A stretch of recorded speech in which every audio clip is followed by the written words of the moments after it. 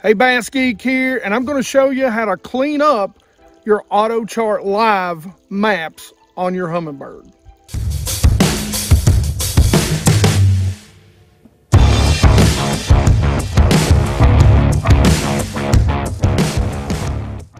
All right, guys, so Auto Chart Live, I'm going to do a whole video on this, but I know there's a lot of questions about bad spots in your mapping.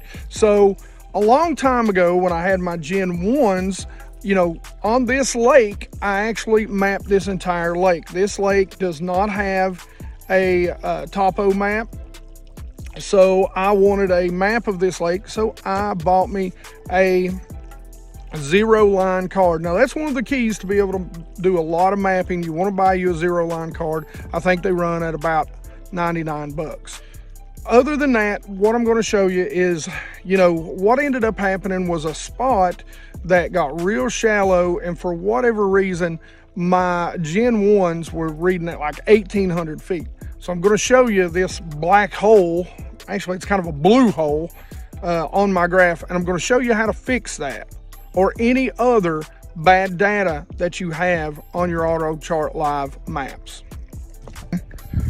All right, so you can see the blue hole of infinity there. So what we're going to do is we're going to come over, we're going to hit menu one time. You can see that'll bring up our first menu. We'll go down to Auto Chart, whoops, and we'll just push over. Now we're going to go down, we're looking at raw data right now. We're going to move that, show map data. Now that actually shows everywhere your boat has actually been. Now you can see the delete has come up. So what we're going to do is we're going to come down, we're going to push over, and we're going to delete. And you can see behind there, we'll go ahead and clear it off. It's actually deleted some of that. Now there's a little bit more of it. So what I'm going to do, so I'm going to make sure I'm selected on that. I'm going to hit menu again one more time. And I'm going to go down to Auto Chart, push over, and I'm going to go down and I'm going to hit delete one more time.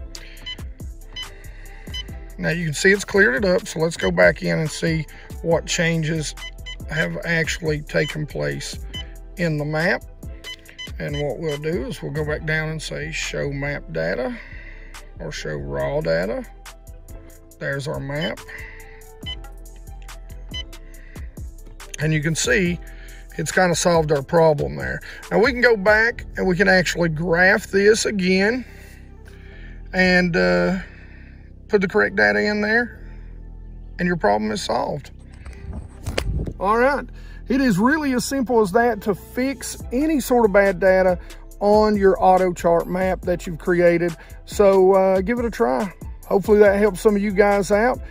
Make sure if you have seen this, I've got a ton of graphing and, you know, Humminbird kind of how-tos, and a lot of the stuff will translate into other graphs also. But all that being said, like it if you like it. Don't forget to subscribe. Make sure you guys ring that bell so you get notifications when these videos come out.